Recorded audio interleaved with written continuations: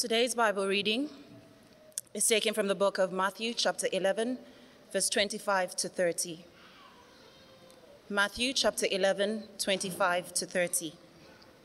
The reading. At that time, Jesus declared, "I thank you, Father, Lord of heaven and earth, that you have hidden these things from the wise and understanding and revealed them to little children. Yes, Father, for such was your gracious will. All things have been handed over to me by my Father, and no one knows the Son except the Father, and no one knows the Father except the Son, and anyone to whom the Son chooses to reveal him. Come to me, all who labor and are heavy laden, and I will give you rest. Take my yoke upon you and learn from me, for I am gentle and lowly in heart, and you will find rest for your souls. For my yoke is easy and my burden is light." Father, we know that your presence here this morning is an act of pure grace. And we thank you, Lord Jesus, for opening the way that we might have access to the presence of the Father. Spirit of God, won't you quiet our souls now? Won't you humble us before your word? And won't you bring us to the Father through the Son? We pray this for your glory and for our good. Amen. A gospel is a political announcement. In his gospel, Matthew is announcing Jesus as the long-awaited King of the kingdom of heaven. And by the end of the gospel, Jesus claims all authority in heaven and on earth for himself. That's about as political as it gets. You can imagine it wasn't all that popular a message with those who thought they had authority. And so we see a growing and an intensifying opposition to this message. In the first 10 chapters, Matthew's building towards this explosive announcement. All authority in heaven and on earth is mine, says Jesus. Right at the beginning of the gospel, we introduce to Jesus his royal ancestry, his extraordinary birth, his striking authority in an early ministry of teaching and healing and miracles. And then in chapter 11, we get our first real look at how the world is responding. And as we've been saying, it's no surprise Jesus isn't exactly welcome everywhere. In fact, in our passage this morning, we have two brackets on either side, two examples of deep hostility and opposition to Jesus. So in Matthew 11, 20 to 24, the verses just before ours, we have Bethsaida, we have Chorazin, two whole cities that reject Jesus. On the other side of the passage, chapter 12, verse 1, more opposition. The religious leaders accuse him of leading a band of outlaws. Whole cities are rejecting Jesus. The religious leadership is rejecting him. The words of Jesus in our passage come at a time in his ministry when he is facing hostility on every side. And that's perhaps what makes them all the more astonishing. How does he respond? He prays a prayer of thanksgiving. Would that be your first choice? Chapter 11, verse 25. "I thank you, Father, Lord of heaven and earth, that you have hidden these things from the wise and understanding and revealed them to little children. Yes, Father, for such was your gracious will. All things have been handed over to me by my Father, and no one knows the Son except the Father. No one knows the Father except the Son, and anyone to whom the Son chooses to reveal him." The gist of this prayer is that the kingdom of heaven is revealed by the Father and the Son. It's not available to the wise or the understanding. You don't crack the access code through your ingenuity, through your intellect. Entry into the kingdom of heaven is given to us by the gracious will of God. It's a gift. And that means admitting you don't deserve it. No wonder there's opposition. All of that sets us up for verses 28 to 30, which is where we want to focus this morning. We are interested in these verses because in these verses, Jesus turns to his disciples, and what he says to them has so much to say to us about the life of discipleship. That's our topic for this morning, the life of discipleship. And so we read verse 28. Come to me, all who are weary and heavy laden, and I will give you rest. Take my yoke upon you and learn from me, for I am gentle and lowly in heart, and you will find rest for your souls. For my yoke is easy, and my burden is light. Here's my summary. Jesus offers his disciples a life of rest in his service. Jesus offers his disciples a life of rest in his service. To understand that summary, we break it down into three questions. Who is Jesus? What is he offering? Who is he offering it to? Who is Jesus? Before he reveals himself as king, we encounter him as a rabbi with his disciples. So the modern day equivalent would be something like an instructor with his apprentices. It's that learning on the job, theory and practice woven into each other. One of the main things a rabbi was supposed to do was impart wisdom of that nature. So wisdom would have included knowledge and morality, but it was more than both. It was about knowing the facts. It was about understanding right from wrong, but it went further. Wisdom was about answering questions like, should I speak up or keep quiet? Should I act now or later? Should we make our financial commitment conditional or not? Those are not questions that can be answered by the mere facts. They're not issues of right and wrong per se, but they are the stuff of everyday life. They're not purely factual, they're not purely moral, they're no less than moral or factual. They're kind of the messy middle ground that makes up most of our lives. Ultimately, wisdom was about making the right choices in that middle area, about living well in God's world. What does any of that have to do with our passage? You may be wondering. Well, 200 to 300 years before Jesus, another Jewish rabbi by the name of Yeshua ben Sira wrote to his disciples, and it sounds, when you listen to it, it sounds a lot like Matthew 11. So just listen to this. How long will you deprive yourself of wisdom's food? How long endure such bitter thirst? I open my mouth and speak of her. Gain wisdom for yourselves at no cost. Take her yoke upon your neck, that you may receive her teaching. A rabbi was supposed to impart wisdom. That was the rabbi's job description. For Ben Sira, that wisdom comes from following the rabbi's instruction. The rabbi's teaching is the yoke that the disciple is supposed to take upon her neck. She must bind herself to the rabbi's teaching. We hear echoes of what Rabbi Jesus says to his disciples, but there's a massive difference. You don't get your rest and satisfaction from wisdom. You get them from Jesus himself. You don't yoke yourself to wisdom. You yoke yourself to Jesus. You are not learning a book of pithy sayings and proverbs in abstract. You are learning a person. You're learning a person. Who is this Jesus? He's wisdom personified. Wisdom in the flesh. He is divine wisdom in human form. Discipleship is yoking yourself to the person of Jesus in total loving devotion, binding yourself to him, and that will enable you to live well in God's world. Jesus says the kingdom of heaven is hidden from the wisdom of man. That's what he says in verse 25. But it is revealed to man by the wisdom of God, who is Jesus himself. Verse 29. Who is Jesus? Jesus is wisdom personified. Jesus is also Lord of the Sabbath. So have a look at the passage just after ours, Matthew 12, verse 1. I'll read it for us. At that time, Jesus went through the grain fields on the Sabbath. His disciples were hungry. They began to pluck heads of grain and to eat. When the Pharisees saw it, they said to him, "Look, your disciples are doing what is not lawful to do on the Sabbath." He said to them, "Have you not read what David did when he was hungry, and those who were with him, how he entered the house of God and ate the bread of presence, which is not lawful for him to eat, nor for those who were with him, but only for the priests? Or have you not read in the law how on the Sabbath the priests in the temple profane the Sabbath and are guiltless? I tell you, something greater than the temple is here. And if you had known what this means, I desire mercy and not sacrifice, you would not have condemned the guiltless.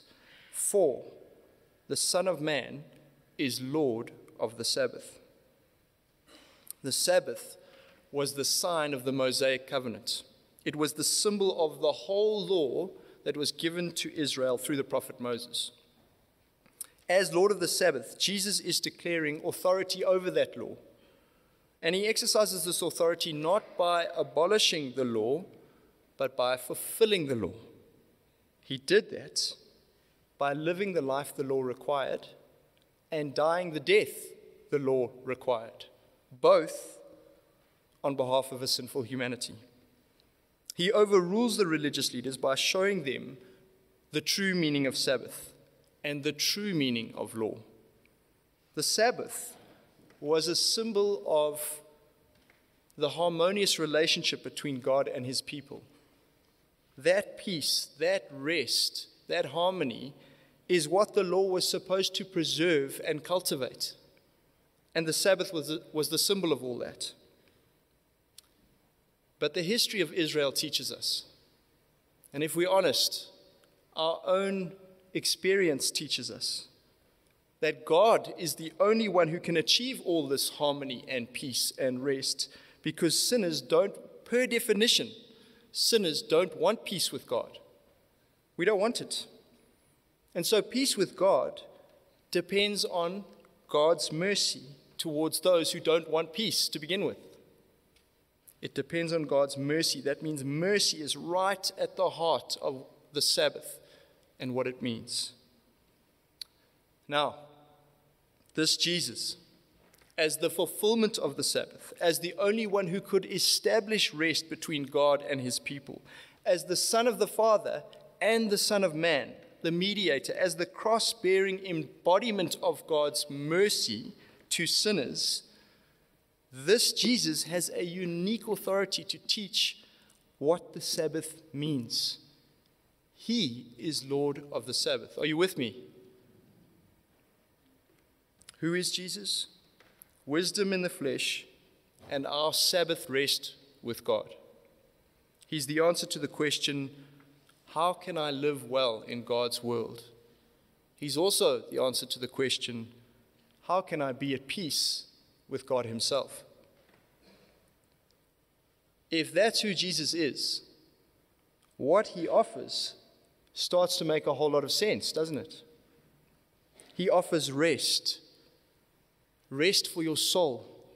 He is wisdom and Sabbath. He offers rest from folly, and he offers rest from religion. Rest from the grinding agony of a life that just won't work, folly. Rest from the never-ending search for self-righteousness, religion. Let's face it, we are restless people. Two things primarily rob us of our rest. First, we can't get our lives to work. Your finances are a mess. Your relationships just keep falling apart. You can't hold down a job. You keep making poor decisions that blow up in your face. You keep saying the wrong things at the wrong time. You just can't get anything to work. It's painful. It's exhausting. It wears you down. At least it wears me down. But there's a second, deeper restlessness. And it's more profound. It's more essential. It's the basis of our restlessness. A kind of mix of guilt and insecurity. A deep, small voice like the faintest ring in your ear that'll drive you mad in the end. It says over and over again, you are not right with God. You are not truly loved. You are not truly loved. It's a fracture right at the center of our being. We know it's there. You see it in pop culture all the time. Musicians sing about this all the time, even if they don't really understand it. So I just picked these at random. Imagine Dragons. Okay, apologies if it's not your genre. Here are the lyrics. Look me in the eyes. Tell me what you see. Perfect paradise, tearing at the seams. Or Lady Gaga. I'm falling. In all the good times, I find myself longing for change. And in the bad times, I fear myself. This thing is in all of us. So what do we do with it? Well, we try and drown out that voice. We plaster over the cracks. We swallow all manner of spiritual self-medication that says, I mean something. I'm good enough. I'm worthy of love. So it might be our achievements and accolades, education, career, community, sports field. Here at church, we build up something like a service CV. I'm involved in this many ministries. I give so many hours to the sound team. Apologies, guys, it's just a hypothetical example. Or to pastoral visitation. I haven't missed a funeral this year. I've been on parking duty 5 weeks in a row. And you know what? I just wish others would have the same sort of commitment. And there it is. In that moment, the moment we make that comparison to others, we've slipped into the realm of self-justification. The motive for service is no longer God and His worth. The motive has very subtly, quietly, sneakily become about me and my worth. I can prove I'm worth it just by comparing myself to others. You know that we can even do this thing with Bible reading and prayer, extensive Bible knowledge, profound public prayers. They can become the source of the most prideful self-justification. So even precious gifts like Bible reading and prayer can be corrupted by this restless quest to make myself secure with God and with others. Karl Barth said, just because religion is the supreme possibility of all human possibilities, it becomes the working capital of sin. John Owen said, acting from self-strength by ways of self-invention towards the goal of self-righteousness is the soul and substance of false religion. And you know what? All of this work, this is the great tragedy of it all. It doesn't bring us any true and lasting rest, because there's always that nagging doubt, that ringing in the ear. What if I haven't done enough? Or what if somebody else has done more? You're always plagued with suspicions of guilt and insecurity, and they make you nasty. They make you nasty because you constantly have to be proving that you're better than others, and you may even start to believe it. Two things rob us of our rest: our inability to make this world work, and underneath that, giving birth to it, if you like, our inability to make ourselves right with God, to earn His love. Now do you see what Jesus is offering when He says, come and rest? The rest He's offering is in the first place the end of this long, dry search for love. The cross of Christ says two things to us, emphatically, two things. The first thing it says is you could never, ever work your way to God's love. That's what the cross of Christ says. You could never do it. Think about it. The second thing the cross of Christ says is God's love has worked its way to you. You're never ever going to be innocent and secure in and of yourself. But Jesus is both. He's both, and He's inviting you in. Come to me. Come close to me. Stay close to me. Come to my Father with me on my merits. You know, if there was a set of pearly gates with a St. Peter standing there guarding it and asking you, what are you doing here? There isn't, okay, but just go with me. If there was, all you would need to do is say, I'm with Him. I'm with Jesus. And that would be enough. In fact, that's the only way in. Do you see what this means? It means you can finally stop your frenzied, relentless panic to prove your worth. You can stop. You can rest. Jesus has done it. You never could, but He has. True rest is knowing the Father through the Son. That's what it says in verse 27 and 28. True rest is knowing the Father through the Son. It's the only rest that lasts. It's the only rest there is. There's more. As you walk with Jesus, as you watch him, as you follow where he leads, a funny thing starts to happen. You start to look a bit like him. You start to say the things he would approve of, to do the things he might do. I mean, it may not even be conscious, but the longer you're with him, the more influence he has over who you are and what you do. I mean, that's just true of our ordinary friendships, isn't it? What do we keep telling our teenagers? Mind the company you keep. They will influence you. How much more will that be true of the most powerful, most beautiful, most magnetic person who ever lived? What we find as we walk with Jesus is that he's got a lot to say about money and sex and power. He's got a lot to show us about how to relate to different people, rich people, poor people, our family, our enemies. He has counsel on who to marry. He can help us by showing us what to look for in a leader, or on how to spend our time, or even on how we should dress. In fact, there isn't a major area of life that Jesus cannot help you with. If he doesn't say something explicitly or directly through his word, his character is always a sure and certain guide. Jesus is our wisdom. He points out so many of the pitfalls and potholes that make the journey of this life a painful grind. He keeps us on the path. He offers rest. And the rest he offers is being right with God and living well in God's world. One more thing about what Jesus is offering. He offers rest. He also offers work. In fact, he offers rest in work. Now, what on earth does that mean?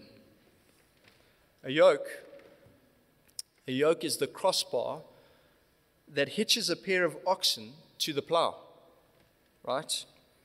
But what is an ox? An ox is a beast of burden. Jesus says, take my yoke, it's easy, it's light, but you're still a beast of burden. You're still going to work. In fact, it's as you yoke yourself, just look at the logic of that verse. It's as you yoke yourself to Jesus, as you take on his burden, as you follow his lead, that you find rest for your soul. And that tells us that the rest Jesus is offering is not passive. So if you had in mind the couch or the hammock or the full body massage at the day spa, it's not what he's got in mind. Think about it. Just think about this for a second. Some of the most restless people you know are playboys or ladies of leisure. Always, endlessly on holiday, but never truly at rest, at peace. Or let's flip it. Some of the hardest working people you know have a deep, peaceful, calm, and poise about them. The rest Jesus offers is not a zero-sum game with work. So more work equals less rest, or less work equals more rest. No, it's not how it works. The rest Jesus offers may actually mean more work. It may. But it's not the anxious kind of work that obsessively tries to prove itself to God and earn his love. It's the joyful kind that wells up from a deep assurance of God's love and a deep devotion to the Lord Jesus.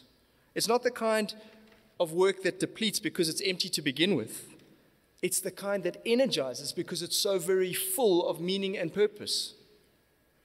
It's the kind of rest that can fall into bed at the end of the day utterly exhausted, but full of joy and peace. Jesus is our wisdom and our Sabbath. He offers rest. Who does he offer it to? Verses 25 to 30 make it clear that this invitation is not to the wise and the self-sufficient. It is to children who are weary and burdened. In other words, it's not for those whose pride is blinding them to their own need. It's for those who've come to the end of themselves. It's for those who, like children, know that they are dependent and helpless. If you are so busy being busy with your own salvation, you're not going to realize just how weary you are. You won't hear Jesus say, "Come." His invitation is not for you. Not yet, anyway. But if you are ready, perhaps even today, if you are ready to admit that you are exhausted, that you've got nothing left, that you are so very tired of trying on your own, that you are so weary of your sin, or weighed down and heavy laden with all your righteousness, your self-righteousness, if you want rest for your soul and you will take it like a child, then this, the sweetest of all invitations, is for you. It's for you. Jesus is our wisdom and our Sabbath. He offers rest to fools and sinners like you and me. And he's offering it today.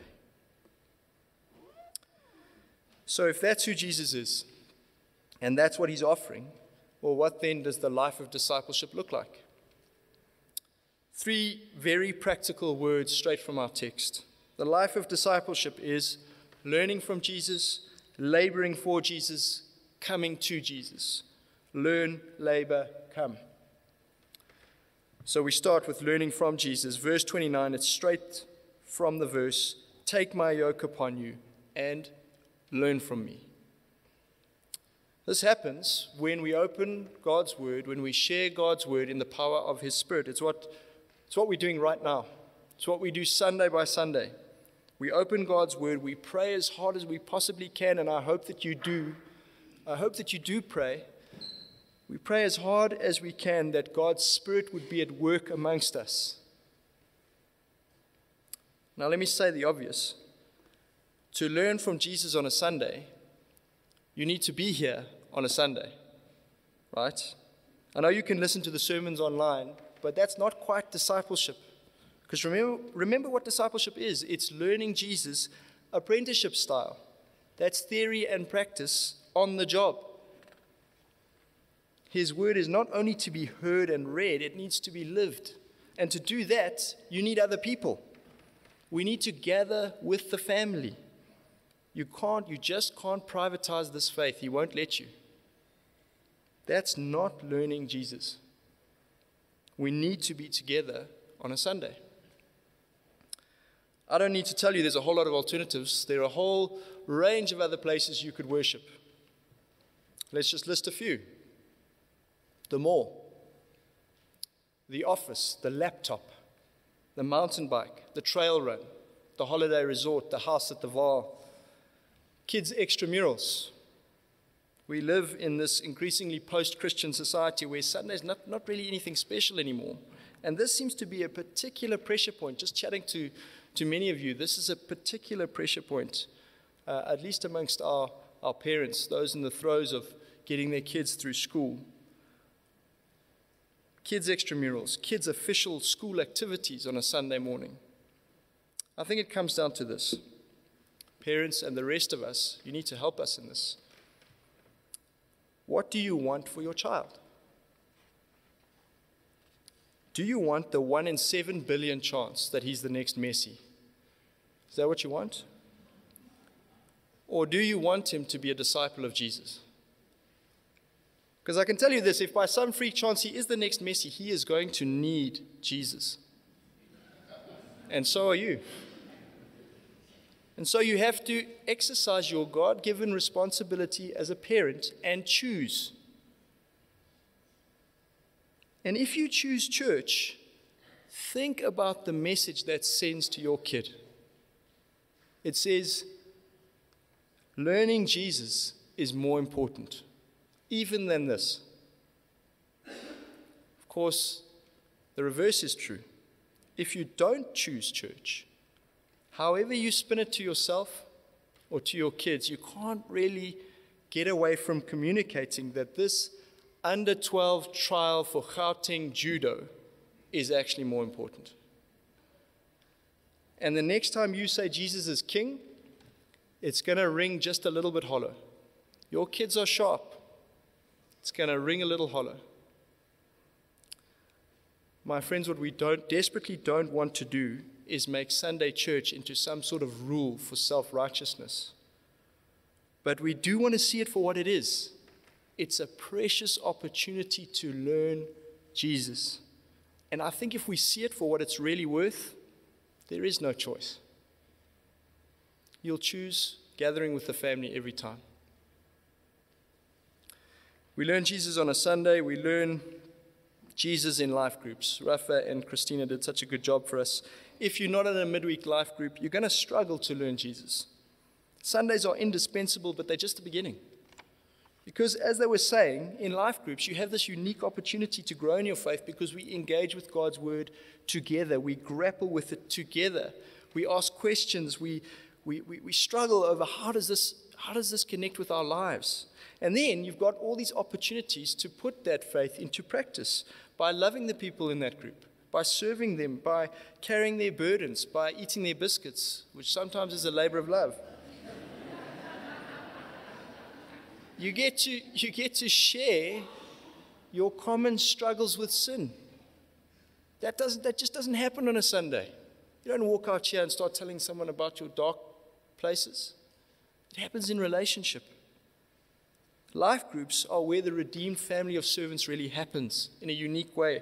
It's where learning Jesus really happens in a unique way. And if you're not in one, you're stunting your own growth. Why would you do that? Join one today, straight after the service. Learning Jesus also happens in Explore, PTS, Foundations, one-to-one Bible reading, wherever we share the word in the power of the Spirit. Now, just an aside, remember, the goal in all of these things is not Bible literacy, as important as that is. Bible literacy, as good as that is, it can turn bad on us if we make it an end in itself. So universities are full of theology professors who know their Bibles backwards, but they want absolutely nothing to do with learning Jesus. We don't want to be Bible experts. We want to hear the voice of God in His Word so that we can be disciples of Jesus. Those are two different things. I hope you see that. Discipleship is a life of learning from Jesus. It's a life of laboring for Jesus. Verse 29 again, take my yoke upon you. This thing called discipleship should carry a warning on the label. Danger, explosive. Because spending time with Jesus will mean that you won't want to sit still. You won't settle for passive. You will start to care for the things your King cares for. You will want to love your brothers and sisters at church in very practical ways. You will want to serve the poor. You will have a zeal for the lost. And there's no end to the opportunities. Again, a good place to start is life groups. If you're joining a life group, you are joining a group of people that need you. And by the way, you need them. You need them. So join a group. And then after that, speak to Helen, speak to Kate. Ask about the other ministries, because I can guarantee you it doesn't matter what ministry you get involved in. So you don't have to chew endlessly over this thing. Just join one, and there you're going to find people that you can love and serve. That ministry is going to be an opportunity to labor for Jesus. Do you know that every single non-believer you know is an opportunity to labor for Jesus? Every single one. To love them, to care for them, to pray for them, to risk offending them with the gospel. So opportunities to labor for Jesus are not the problem. That's not the issue. There's no shortage of them. The problem is motive. And with this we end. Discipleship is a life of learning from Jesus. It's a life of laboring for Jesus. And it's a life of coming to Jesus. But not in that order. You notice from our passage, the rest comes before the yoke.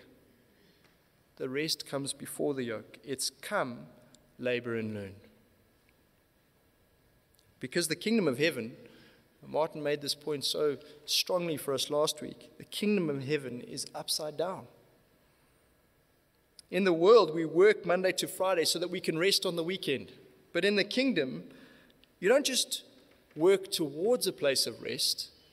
You work from a place of rest. You work from a place of rest. Our work can be easy and light. It can be a delight. It can be a joy. It's a form of rest even when it's hard, even when we are hacking back thorns and thistles. We can rest. We can rest in the truth that the work has been done. He has done the work. It is finished. And that's the rest he invites us to.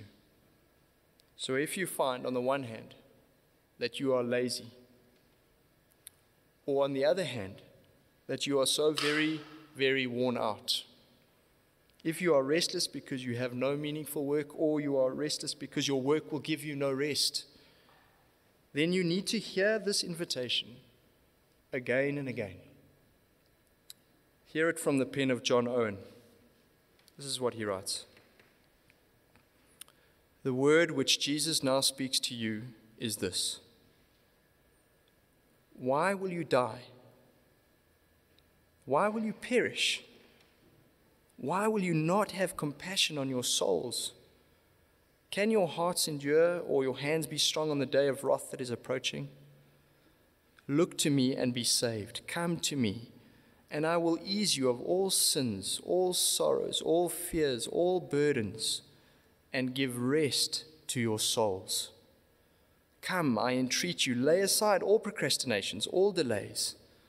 Put me off no more.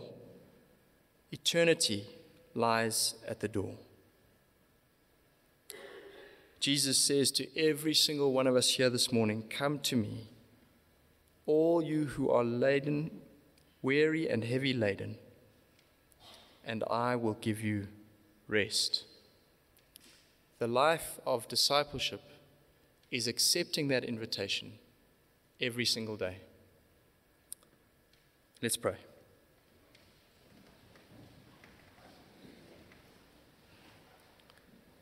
Father, we thank you so very much with all that we are and all that we have. We thank you for your Son. We thank you for the rest he offers to sinners and fools like us. Help us to accept his invitation. Help us to come, to labor, and to learn. Help us to rest in Christ. Amen.